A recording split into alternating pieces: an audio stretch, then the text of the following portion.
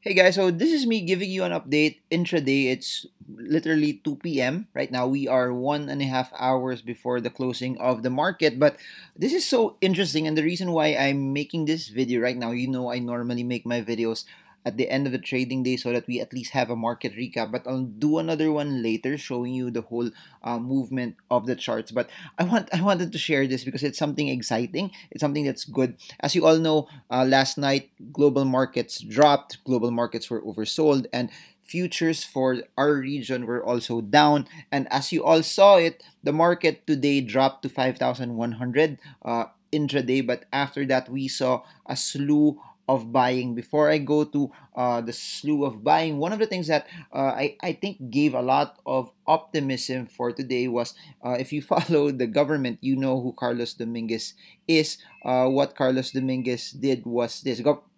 He told GSIS and SSS to boost their stock market purchases for the year. One of the reasons why he's saying that is, number one, he stock prices on his opinion are very low. They want to take advantage of it. Please remember, SSS, GSIS, they also make money from the stock market, especially for stocks that give them dividends as well. So SSS make money also, and SSS slash GSIS make money off of the markets. And this is what he did. Based on the dropping of the prices, based on it being low, he gave an instruction to them to boost their stock market purchases to help arrest the sharp drop in the stock market.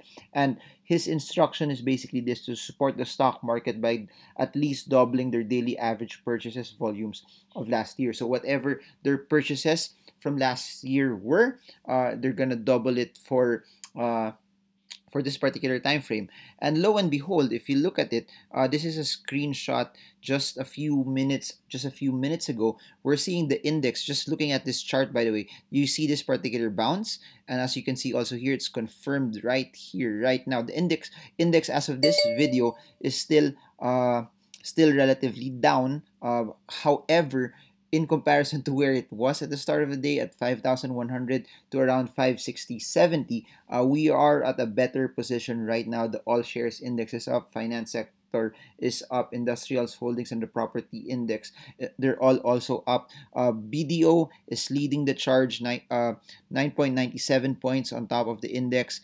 Metro Banks is following suit as well. So you're seeing the ones that were laggards are the ones pushing and trying to fight for the index now. So RHI is up 7.79%, MPI is up 2.29, FGen 4.88, Metrobank's up 3.69, BDO 2.17, Pure Gold is up 0.77. Jollibee though, here's what's interesting. Jollibee is still down, but in spite of it being down, it dropped to a big amount no kanina one at around 121. Let me show you this portion. Ali at 32.70 came from a low of 30 pesos per share. Ganun din yung SM Prime. SM Prime dropped below 30 pesos per share just this morning. So a lot of people bottom picking based on a lot of the stocks that have dropped massively. One thing that I'd like to also point out is BDO opened at around 99 pesos per share. It's now, as of this point in time, around the 118 peso level. So there are some opportunities from this volatility, but I just want to clear this also, that it does not mean this is a trend reversal yet. It does not mean we don't have a confirmation that this is the bottom. But what we do know is there was a larger amount of buying, a lot of people bottom picking. So Jollibee from 128 is around the 140 plus level already. PLDT from 880 earlier today is at the 965 level, and that's how the markets would normally work. That's why it's very important for you to keep your plans in check, to keep that. What I've seen in times like this is when you see markets drop, you see a lot of people that have lost money cut losses on very large amounts. And I'll say this over and over: when if it's part of your plan to cut loss, you better do it early. Better minimize your losses. The name of the game is, it's okay to cut losses. It's okay to lose money when you are trading, but the goal is to minimize it. If your plan is to cut, first sign of breakage of support, first sign of triggers from your parameters, either technicals or fundamentals, telling you to get out, you better get out as well. Do not wait. And the problem is of a lot of people, they they are subjected to a large amount of loss already, and then fear starts to pump up, and then the market continues to go down, they would cut loss and at a larger amount already. So if your goal is to be an investor, and as long as you know the fundamentals very well, dapat large drops, it should be an opportunity for you to buy. Large drops should be an opportunity for you to position. Large drops should be an opportunity for you also to be able to place money there as well. You must be willing to stay the course, that if you are an investor, there will always be an opportunity. There will always be a chance that your portfolio will be in the red. But as it's in the red, it means that it's starting to drop. As it's starting to drop, you need to also be aware that you could be able to position as well. So I don't know if this is the lowest that the market would ever be. I don't know if the lowest of Ayala Land will be 30. I don't know if the lowest of SM Prime will be 27. I don't know if the lowest of AC will be around 500. I don't know if the lowest of BDO will be below 100 pesos. I don't know if Jollibee's lowest will be 128 pesos per share. But what I do know is this: as it started to hit as at the highest point of fear, people started to pick up, and that's where money is also made. In times of uncertainty, in times of fear, in times of when people don't want to come in, as long as you follow your plan, that's where you can utilize and take advantage of it. And by no way am I saying that the trend has already reversed, but for those who are in it for dividends, for sure your dividend yields right now would be very, very good and very, very, very attractive as well. So especially for PLDT at 880 pesos per share. Just at 900 alone, the dividend yield for PLDT is already very attractive. For Globe, those who picked it up around the 1.6 level, assuming the full year dividends, you're supposed to get around somewhere around 6 to 7% dividend yield as well. So what's important also, especially when markets are not as attractive right now, the dividends will help you because it's your revenue while you're not getting while the market is sluggish in a bit. So I don't know yet what's gonna happen with the coronavirus. We don't know yet. I think, and I've mentioned this in a couple of videos, that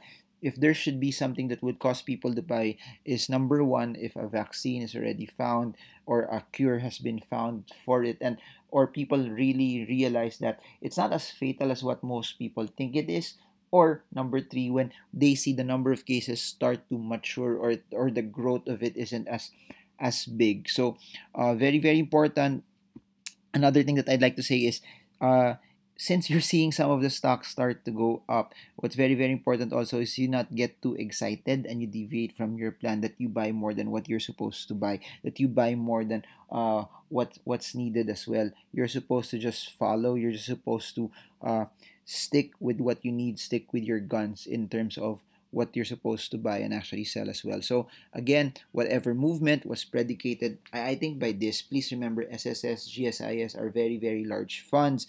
When they start buying also, it creates a level of support. But what's so interesting by this about what Carlos Dominguez did is it creates a level of confidence. It creates a level of confidence that that they believe that it's relatively cheap right now, that the underlying fundamentals of the country is still amazing. To buy at this levels just also shows that they have a belief that our economy will be in stride, and that at this current prices it's relatively cheap. And this is what I believe also, that from where we were, from 9,000 to around 5,100, that's a very, very steep discount, albeit there will be some hits in the economy. There will be some massive there will be some industries that will be hit. There will be some industries and sectors that will lose a bit of money, but the long-term fundamentals of the country is still pretty much intact as well, as it's pretty much intact.